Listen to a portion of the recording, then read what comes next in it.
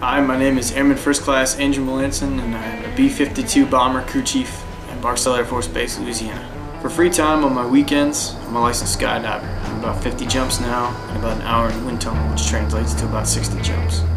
I actually started skydiving because believe it or not, I'm scared of heights and I'm scared of flying.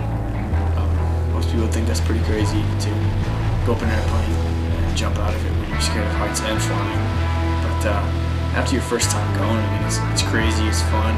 You got a million things rushing through your head, like, why am I doing this? And when the door opens, you hear the wind rushing in, and oh my gosh, I mean, this is actually happening right now. But then towards your 5th, 6th, maybe 7th, 8th, you start slowing down, everything starts slowing down. You can really pay attention to how beautiful the moment is.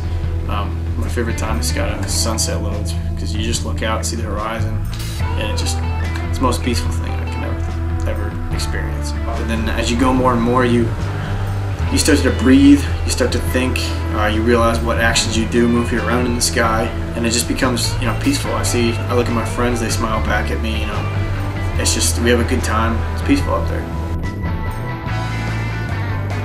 Skydiving for me is basically freedom and peacefulness.